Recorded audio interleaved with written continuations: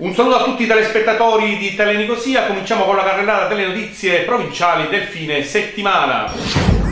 Nicosia, buone notizie dall'ospedale Basilotta, verrà presto riattivata la rianimazione ed arriverà anche il reparto di nefrologia. Martedì 5 novembre l'amministrazione comunale insieme ai primari dell'ospedale Basilotta incontreranno l'assessore regionale Lucia Borsellino.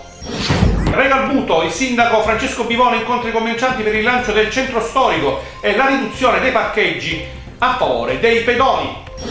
Enna, sarà presentata un'istanza di riesame per gli ex consiglieri della provincia accusati di truffa ai danni dell'ente. È quanto dichiara l'avvocato Mauro Di Natale, difensore dei due indagati. Piazza Armerina, un bambino di 6 anni è stato aggredito da un cane randaggio mentre passeggiava con il nonno in piazza Generale Cascino lungo i vialetti. Per fortuna nessuna conseguenza fisica per il piccolo, solo tanta paura.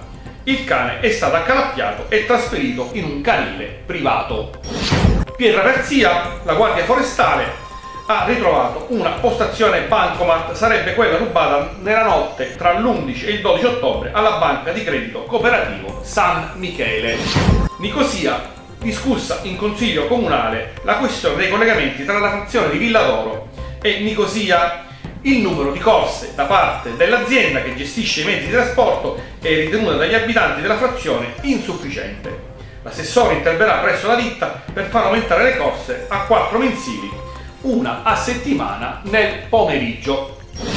E con questo abbiamo concluso, vi do appuntamento alle prossime notizie del TG locale curate dalla redazione di TeleNicosia. Per eventuali approfondimenti vi rimando al sito www.telenicosia.it. Per le vostre segnalazioni vi lascio l'email redazione@telenicosia.it. Un saluto da Sergio Leonardi.